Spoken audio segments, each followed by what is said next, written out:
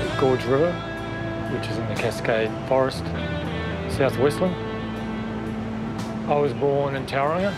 I lived in Auckland for 10 years. I lived in Brisbane for 10 years, travelled the world and ended up at Gorge River. But it took a while before I actually found this part of the world. I was tramping through here about 32 years ago. I fell in love with this area and I decided to live here, and I've been living here ever since. I first met Catherine when I'd been living here for about 6 or 7 years. Her and another friend were coming on a tramp up through this area, so we all tramped together. And then a couple of years later, she decided to come and live here. Then we eventually had a family.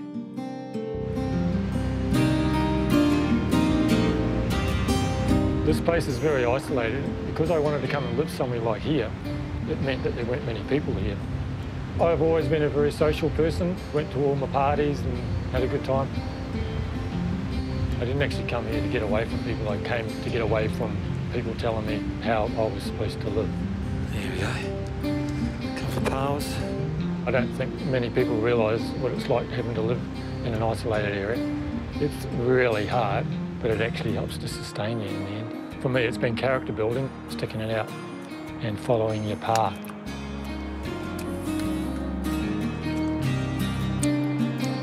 My dream was always to have a female companion living here with me and raise a family. Every day I just prayed that would happen, you know. Luckily it all worked out. Yeah, tea time. She's got me shaved and shorn and every other thing, so. It wasn't my plan to live like this, but I like it. You certainly need inner strength. Really, you have to learn not to complain too much. I did at first, and I think a washing machine would still be pretty high up the list. Silver bit. You learn to be happy with what you got. When I was living here in the early days, I had pretty much no money and just lived off the land. If you wanted to go to a shop, you'd have to travel 70 or 80 miles. You know, I'd carry supplies back from the shop, you know, for a week sometimes. We can catch yellow-eyed mullet, kahawai in the rivermouth, and we can catch whitebait in the whitebait season, and also eels, catch possums or rabbits, and also there's bush tucker as well, like superjack shoots and fern tips and seaweeds and things like that. Oh, the first 10 years I lived here on my own, I didn't worry me if I ran out of food. There'd always be something to catch around here, and it wasn't until the kids came along I had to be a lot more serious about it, because I didn't want them going hungry. They had their parents 24/7. That's what we gave them. We gave them our time. That's what's going to last, because you've given them your time. The first thing I thought when I saw Kristen, when he was just a baby, one day this guy is going to go and do his own thing, so I better start getting used to it now, you know. I grieved for those 17 years, knowing that one day he was going to do his thing, and same as Robin. He decided to go to Mount Aspiring College in Wanaka for his last year, and he actually just announced to us, and he said, "Oh, Mum and Dad, I've booked him to Mount Aspiring College. I just did it on the internet. I just thought I'd let you know." And I said, "Oh yeah, okay." So when Robin decided that, you know, we already knew that she was going to follow Kristen's footsteps. Kristen said to us, "I want the internet because I want to be able to communicate with the outside world, and if I go, so that you can communicate with me." It is good to be able to communicate definitely with your children. It's also a distraction. You know, it can take up people's whole day just dealing with stuff. In the early days, I didn't communicate with the outside world. But yeah, so there was a whole decade went by where I just got on with my life. I didn't have the radio either. Somebody left an old transistor radio here and I started listening to it. For the last 3 or 4 years, we're actually in communication with anyone, anywhere in the world. This is a lovely old British fur sewing machine, and Robert rigged it up to one of the kids' bikes from when they were small. I'm going to sew the two together for a cushion cover. To maintain an establishment in the middle of nowhere, it relies on your input the whole time. I do my paintings, I do my carvings, I spend my time possuming. So my time just disappears. Some people think I live down here and you don't do anything, but how can you support 4 people in the middle of nowhere by doing nothing? It just doesn't even make sense. Once I had a family, all my time has just been channeled into being productive. I was just typically doing this sort of stuff, you know, making carvings and simple pendants and dolphins and stuff. This is my daughter's dolphin. She said, "Dad, I want you to make me a dolphin, but I want to find the stone." Made this for her as a gift for her 13th birthday, I think it was. So it was all done by hand.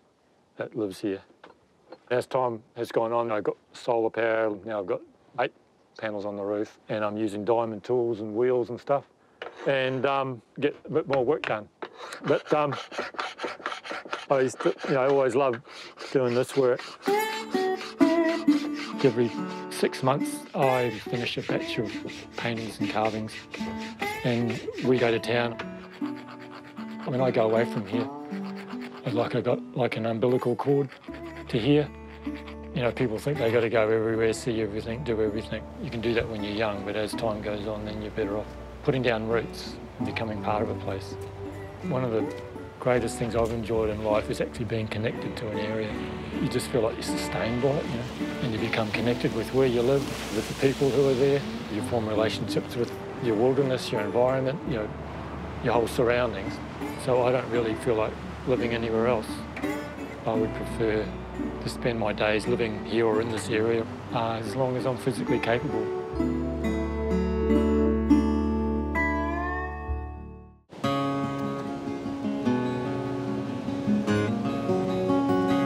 I was born in Bealey Avenue in 1925. I was fostered out for quite a few years, and the people that had me were very nice people. They had a wee shop. I joined the railway in 1942 over here. Met a lot of lovely people here. First drink I had in this old hotel was in 1943. We never had much money in those days. If you had 6pence, it would buy you beer. I always had a lot of feeling for the old pub. I had a lot of fun. It was a lot of fun in our day. Some of the boys came down to put in a good word for the local vintage. Sort of cheese that goes down real well around here. Any stronger, you'd have to chain it up. The cheese head was a great thing for us. They did 3 here, that sort of thing, and yeah, that kind of put us on the map. Roy was a great actor, a very gentle old chap. People still come here today to take photos and all sorts of things, and we give them a card with Roy on, and myself, and that sort of thing. Key experience always came around the back road here and go down to the lake. Some of the drivers wanted to stay here, and I built some cabins and that. But yeah, I call them kids. But how you doing, kids, all right? Between 18 and 25, well, we have had some old ones. We've had one old girl here, 84. All your cabins have got heaters in them, and there's a great big fire going inside to keep you warm. You've got a bit of time on your hands before tea, so get down to the lake or the beach and get some good fresh air into yourselves. Have a bloody good time and enjoy yourself. Thanks for listening to me. Can relate to people of all age, which I think is a pretty valuable skill. You know, people love them, just that not many people who do get to interact with someone from that era and of that age, I guess. Whereabouts there? 15. Yeah, straight up that path over there and up the top. Right, thank you. Okay. No, they think he's just a nice old fella. Good on you. Yep, 15. Probably over the years he's become one of the most photographed men in New Zealand because everyone likes to get their photo taken with him and stuff. I used to come here as a customer with friends years ago. I come and had an interview with Les and he put me on a month's trial. That was nearly 16 years ago now. Me and him have been great mates. A spade is a spade with Les. A lot of them are scared of him, which is quite funny. But he's, you know, he can be quite stern at times. It's like you play up, be an idiot in my bar, you get out. That's the way it's handled, you know. There's no mucking around. I do me nana at times. 99% of them are great. You can get the odd one, like, you know, but still we generally straighten them out before they've gone to bed. They have a steak here. They live on noodles while they're away. They do enjoy the meal here. Yeah, well, they come in here dressed up. They have a theme, Batman tonight, last night. I forget what it was. One other night here, one joker come dressed as a bloody tree. Oh, you should have seen the leaves. Oh, yeah, they get rowdy all right. But still, that's what it's all about. Fun. and they do have a lot of fun too, and that sort of thing. And good people. The hospital board now send us bags of condoms. Anyway, they come up and get them and that sort of thing. It saves them a couple of dollars. They're like bloody rabbits. We used to go to a dance on a Friday night, but we didn't go on like we did today, because if you did, look out for yourself. We seem to really get on well with them, and I like their company. I think it helps to keep my mind the way it is. Keep it as young as I possibly can. We sort of say to Liz, why don't you go and have a big cruise or go and enjoy it? But he loves it. He says, Linda, what would I do? What would I do if I retired? I can't see him retiring. They always say to me, well, this is the best stop we've had, and we want to thank you for having us. I say to myself, I'm bloody glad you're here, and that sort of thing. They go from here to the Bushman Centre and had breakfast.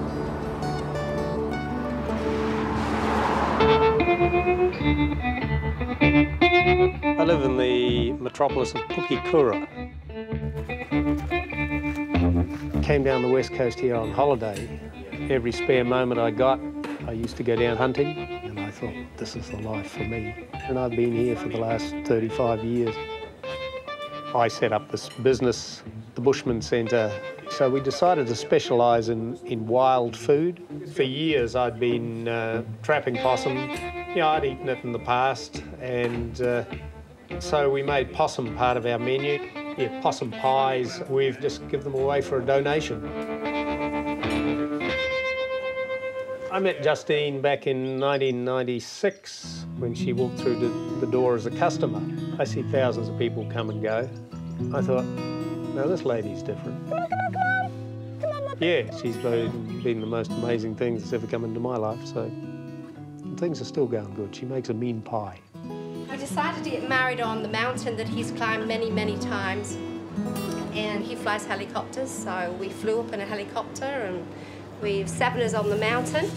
All the skins that we skinned the possums over the years, we bleached them all, and I patched them all up and made this long possum wedding dress, and it was quite a hit, really.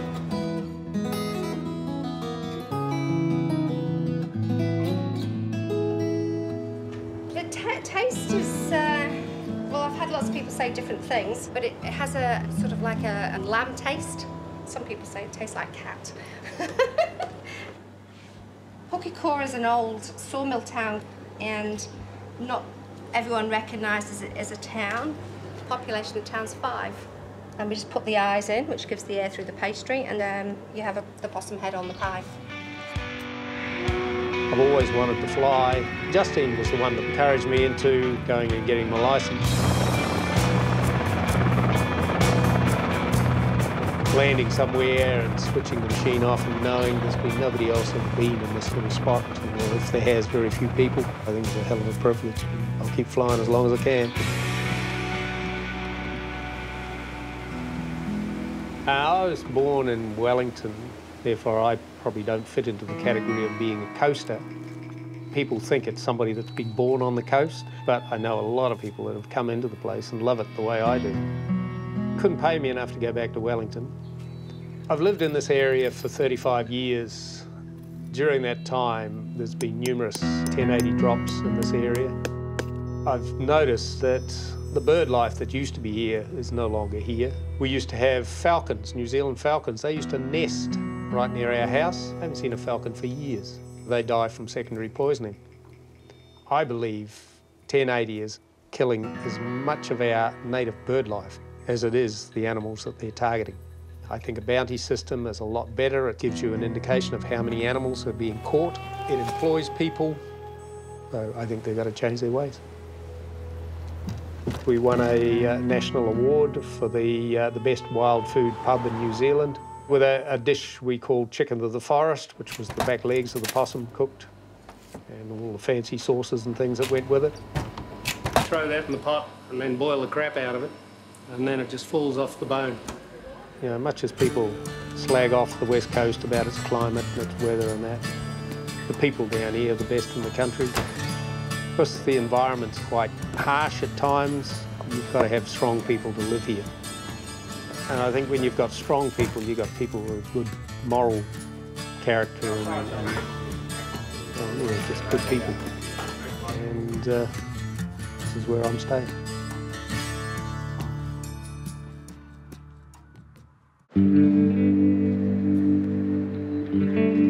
I was born in Greymouth, but my mum and dad were here in Westport.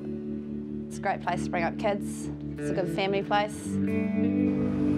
Working at the mine, they treat you all the same. Male, female, doesn't matter. The boys treat me like one of the boys. And that's how I want to be treated. I'm in a man's world up there. I don't want to be treated any differently. Sweet, I'm happy with it. When they offered the training program, it was like, let's do it. They got the job, got the opportunity to training. That's where I am now. I came from hospitality, and a friend of mine said, why don't I give it a go? My son Blake thought it was great. He just thought it was the bee's knees. Mum's going to be driving a big truck. I've been up here for 2.5 years now. It's awesome. Mining is the West Coast. It's life. West Coast is mining. And it's being part of it as a woman is like even better.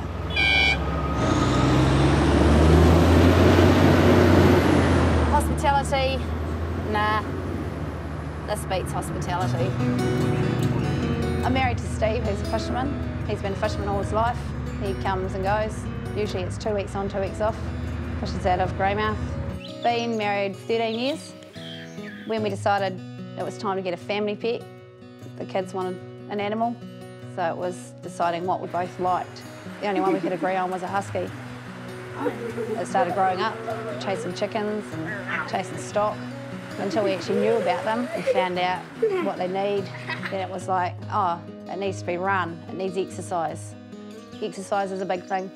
It needs a mate, it needs a friend. Once we got another dog and started knowing other people, that's when we started getting into racing. So it went from 1 dog, 2 dogs, 3 dogs, 5 dogs, to 7 dogs. You want to go for a run? You want to go for a run? They just want your attention. They just want to know that they're loved. Come here, Kato. But yeah, harnessing up and racing them, they need to be exercised.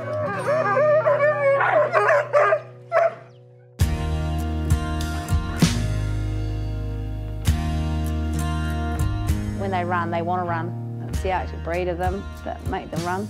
It's just like they're a wolf in some ways. We had the New Zealand champs in Christchurch.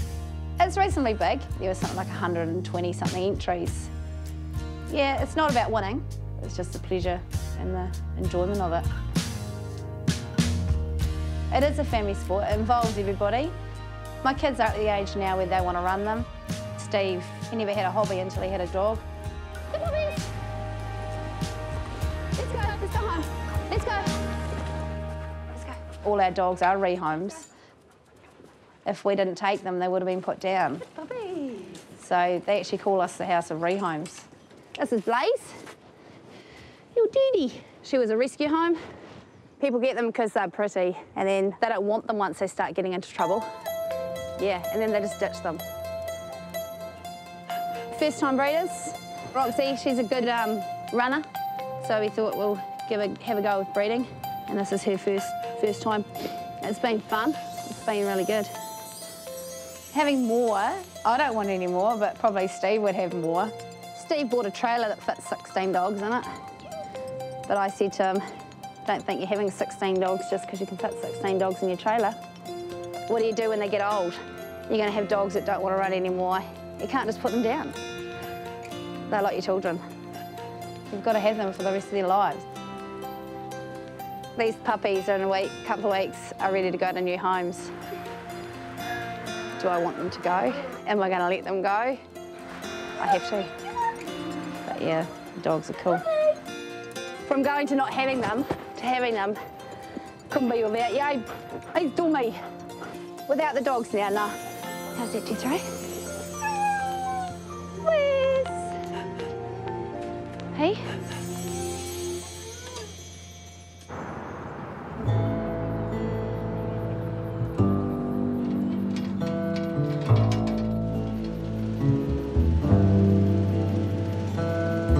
I like Leafton. It's a nice wee place. I love the small town where people know you, where they all say hi. I've got more and more attached to Reefton. It's lovely, it really is, eh? The horse, to me, is such an amazing animal. They certainly invigorate the human spirit, I think. We used to have the milk cart come along with a big draft horse in it delivering our milk, and as a child I'd be out there at the gate waiting to give it some grass. Yeah, you know, just the smell of a horse to me is just, I don't know, it's just something that's inside you. I couldn't not be involved with them. All the memories of that time come back when I start painting images, and it's kind of nice. Yeah, it's just going back in time.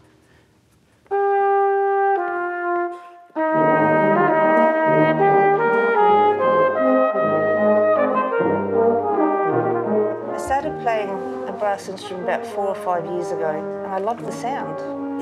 It's really cool. You feel good after you've been playing. That's what I like about it. It feels good inside. In 1974, I became a member of the Anangahoe Silver Band, been in it ever since. In the early 1870s, the Reefton Auxiliary Band formed, and Blacks Point Band even before that. And in 1901, they combined to form the Anangahoe Silver Band. I think that's the love of music keeps the band together. I've known all the band members right through my life. I went to school with Lindsay. Is it 45 years for you, Lindsay? No, 51. 51. Alison's the baby of the band. The Bonnie baby she is too. Lou's the oldest member here, and he's been in the band 76 years. Yeah, haven't missed an Anzac Day. Hasn't missed an Anzac Day except when he was at the war, so... I was in the ground staff in the Air Force. I'm the last one left in Reefton, at the war. Yeah, that's what we're practicing for now, really. Anzac Day. Been probably my last. No. Last year, I was 13 years of age. I joined the Anangahoe Silver Band and I played the euphonium, and I've played all the other instruments. The only instrument I haven't played is a trombone, so I've had to go up the whole lot. We had a total of 28 in the early days. It was great. It was just like a happy family. But they've all gone. But we still play at different things. Anzac Day, the band plays several hymns at the cenotaph. Lindsay, that's my son, he plays the last post there. It brings that special day to everybody in the town, and they all enjoy it. Got 2 sons and 2 daughters. I taught them to play, and the 4 of them played in the band. I appreciate having them. I'm bloody pleased I got them as a family. Get out of it, boys. My older brother was in the band. I got keen when I was 9. I think I had my first contest when I was 9 years old. I remember playing that actually in Motueka. Just played in the hymn piece that day. It went quite well. I think we got second. For a small place, we had some pretty good players. We haven't played in contests for the last, well, probably 15, 20 years. Like I said, there's only 5 of us left now. We just haven't had enough players. Oh, I think we're all hoping that, you know, we might get a few more players to come to town, but like you say, the young ones aren't starting now. No, young people, there's too many other things for them to do. Like even when I was a young fella, I'd try and skive off and try not to go to band. Of course, Dad had the screws on me. You know, it's easy to give up, but I'm pleased I didn't. But it's the writing's on the wall. We can't carry on too much longer. But while we can, we will. Oh, have you been talking to Rhonda? Yeah, she rang this morning. Your dad's still going. So while he's going, I'll keep going.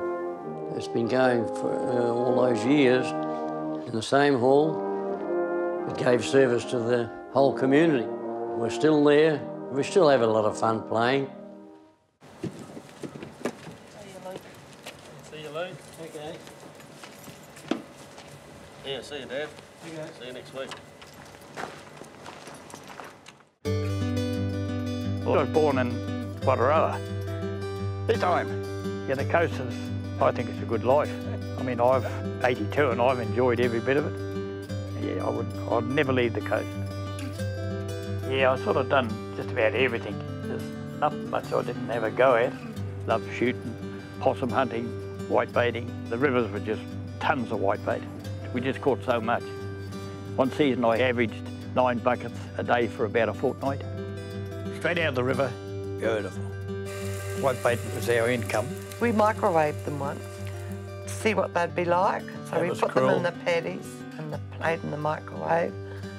And the poor whitebait stood straight up like that. A lot of them. They were looking at us. It was quite funny, wasn't it? Cruel. That was quite cruel. Yeah. You come down from Greymouth. I worked for your father. That's how I met you.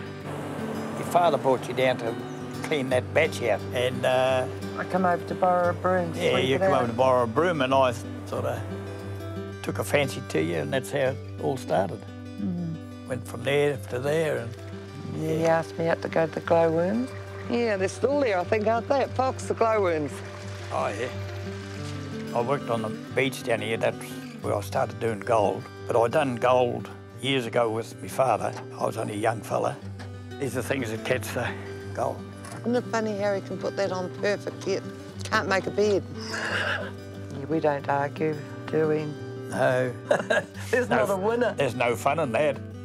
You know, we don't argue much at all. No, very little. No. I can take my earphones out. That's what he does. He's got selective hearing. Your turn? No, you're doing good.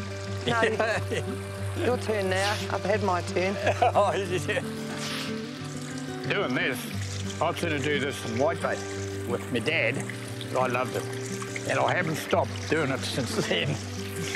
I just loved doing that. I had one fantastic day. I got 8 ounces. There's a wee bit along there, but not much, eh? See along here? Along there.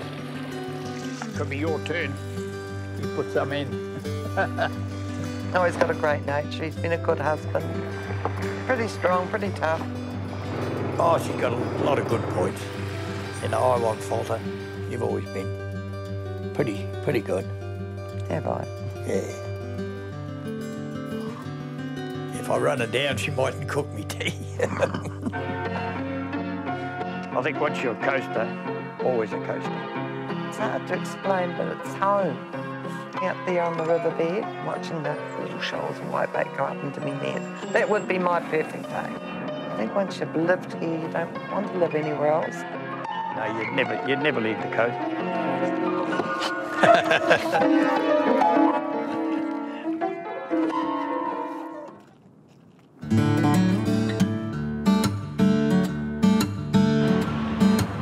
I live in Hokitika on the west coast.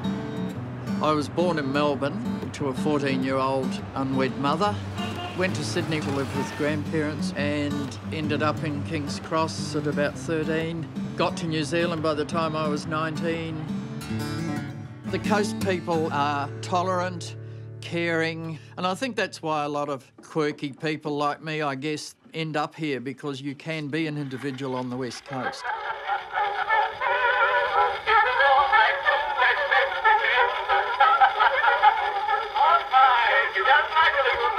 I don't like bigots, and that's pretty obvious, being who I am or what I am. I knew I was different from a very early age in my case.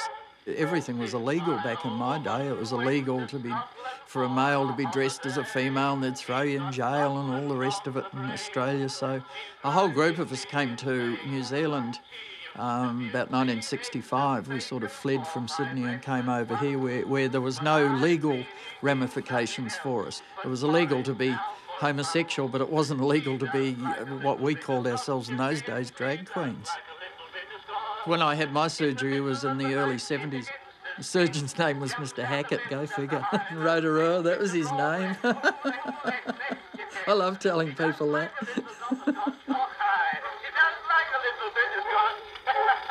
Ended up on the west coast in 1980.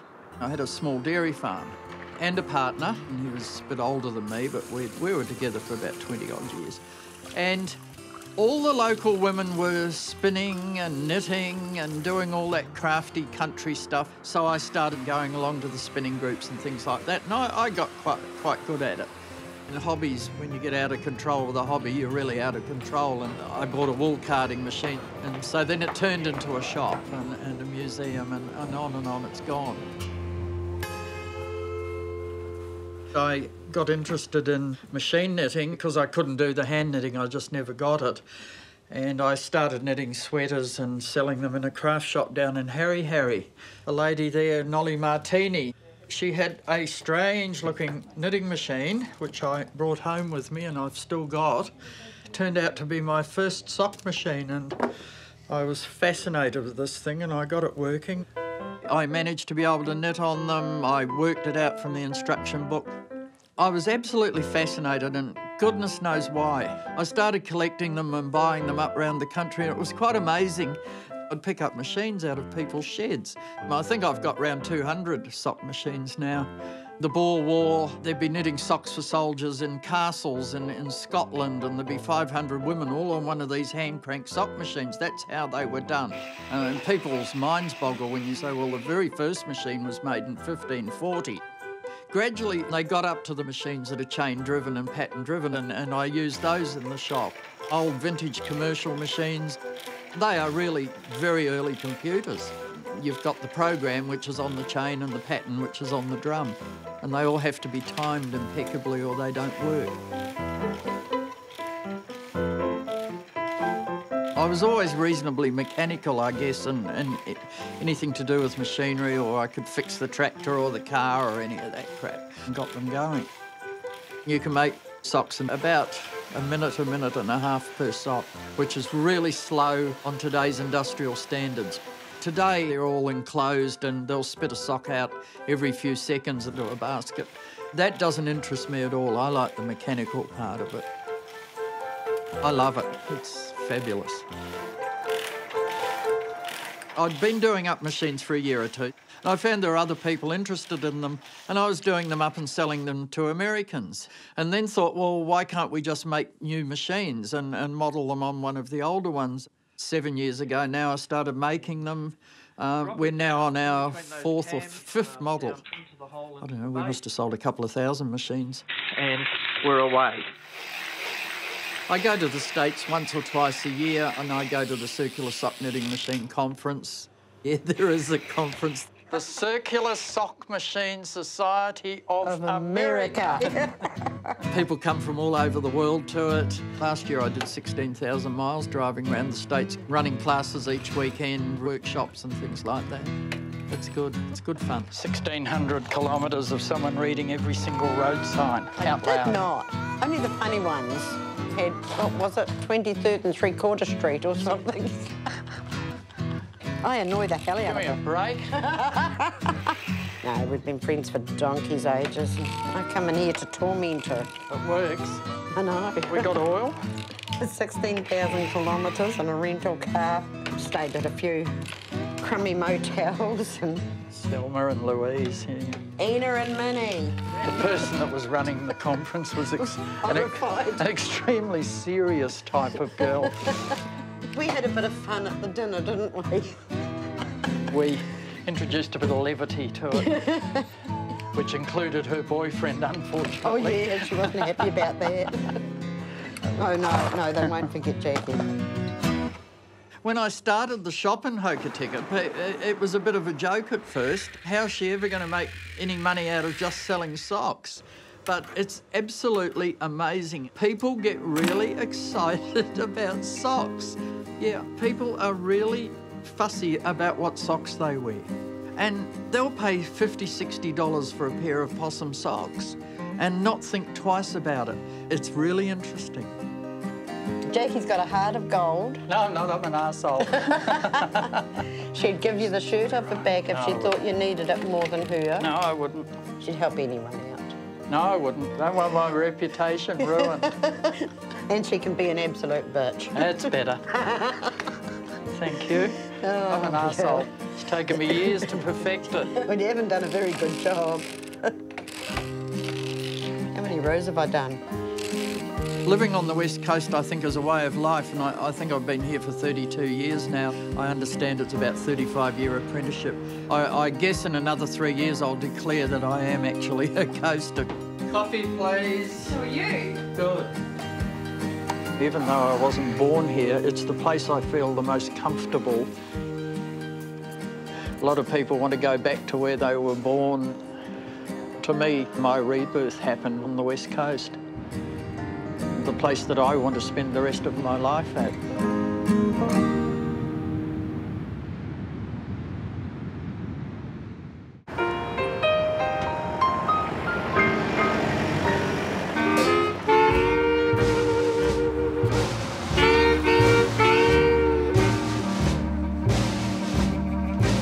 I ended up in Hokitika 6 years ago when I accepted a position at Westland High School as a drama teacher.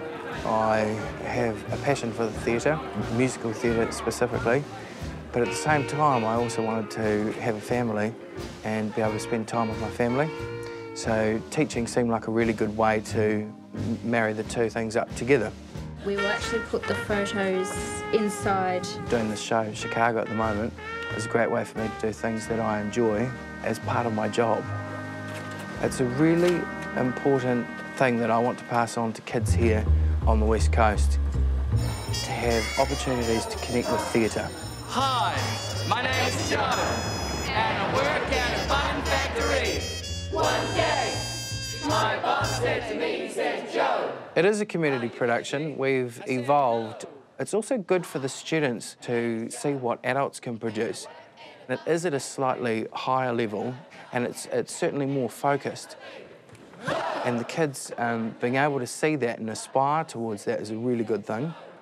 Are you busy? I said yes! Some of the students have never done a single thing before. All that jazz, Nicole and Laura. If I can get them doing one thing in their time at school, then that makes me really happy. Honestly, it makes me really upset. You've got less than 24 hours to get it together. This isn't a ballet, this is a musical. When you're on stage, open your goddamn traps and sing. Told. They've worked bloody hard. It's been probably about 15 weeks of working really, really hard. So I actually got to the point where I was a wee bit worried that they might peak, because, you know, you kind of hit a peak and then people start to get a bit silly or sloppy or whatever. So my fingers are crossed.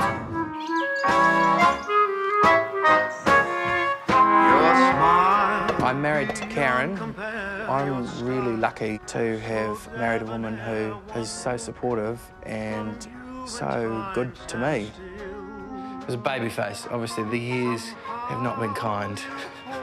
Karen's choreographing the show. She's a fabulous dancer in the first instance, and she produces outstanding choreography. Are you good? Karen will go in and teach them choreography, and then come home and I go in and do blocking. Hello, Maddie. Sometimes I sit there and I think, how do we make this work, Karen and I, with 3 kids, you know, being busy with shows. We kind of pass in the night during the rehearsal process. I've actually got some here. Do you want me to stop on by and drop them on my way to the theatre? I'd like to think that I'm the kind of father that will be there for my kids. Well, should I call past anyway? I want my kids to grow up knowing that their parents are proud of them. Well, do you want them for tonight or do you want them for another night? My mother's never been very good at telling me that she's proud of this or that or whatever else. He doesn't want them for Wednesday now anyway. He wants them for Friday. I keep telling them every time they make me feel proud. There are a few days that go by where I don't actually take time to think of how lucky I am. Where are you sitting? I do affectionately refer to my kids at school as my whānau away from my whānau at home. Is Max up at the table? Yes. Brilliant. And that really is how I feel about those kids. They're just like extended family, really. Do you want a drink? I'd be thrilled to see someone achieving at the absolute highest level. Someone standing there on a podium with an Oscar in their hand or whatever. No, don't put peas in your mouth. I'd love to hear them say, you know, and I'd like to thank my drama teacher way back in Hokitika for encouraging me to try. And I would quite proudly strut about saying, I knew him or her whenever they were how old and doing whatever. That would be a real kicker. Want some more? Come on.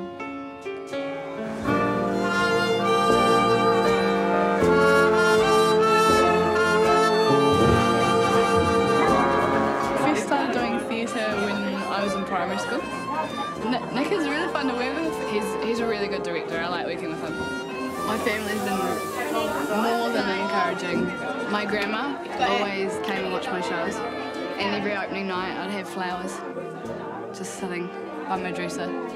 She was the president of the Operatic Society in Greymouth. Yeah, she passed away in rehearsals about a few weeks ago, and she loved watching me do shows. She'd always be so proud of me when I finish a show and I come out, and she's standing there in the crowd, and yeah, she always give me a big hug when I finish. I like to tell my kids how proud they make me feel. Kids need it. Despite the fact that I've yelled at you 100 times, I do it all from a place of love. Really, what you've brought here makes me really, really proud. All right? Oh, shush. Shut up, you bastards. No. Because people are going to get wind of how good you guys are. I put on the shows because I want kids to share my passion for theatre. I probably didn't realise how passionate I was until I got here. 1, 2, 3, 4, 5, 6, 7. I found that kids didn't understand the culture of theatre, and that was something I wanted to change. Yeah, I'm afraid so, Roxy. Oh, yeah? Nobody walks out on me. Sweetheart! Don't sweetheart me, you sap. I'm Sergeant Fogarty, who was the policeman. I just like acting. I would love to go to drama school. Nick's my teacher. He's just a real good guy and loves his kids and his family, and you know, he loves us, his class, so yeah, he's pretty cool. And you know, Nick makes you feel like you want to do acting more. You know, it just gets me happy, and as my parents say, they're proud to see me on stage. Other people, I guess, their parents are pretty proud of them too. It's just pretty good all round. It makes me really happy to see kids doing well. Some of them may go through life never having had a cultural experience around theatre in any way whatsoever, and it makes me feel better that I've given people a chance to have opportunities to connect with theatre in whatever shape or form that may come. Be on stage, backstage, you know, lighting, whatever. I would hate to think that a child left school here and could have been a great performer but never had the chance.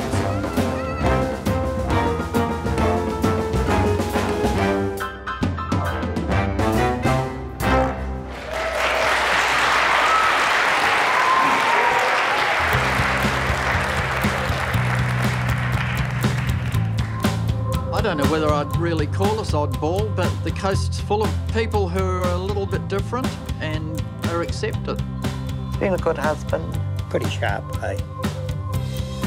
Don't know about that. I just love being here and I appreciate being here, and I'm connected to this place, so that's been a blessing for me. You've got to keep the mind active. Still practice and I still play. A lot of lovely people here and that sort of thing. People here have got a different sort of attitude to life. I'm wrapped with it.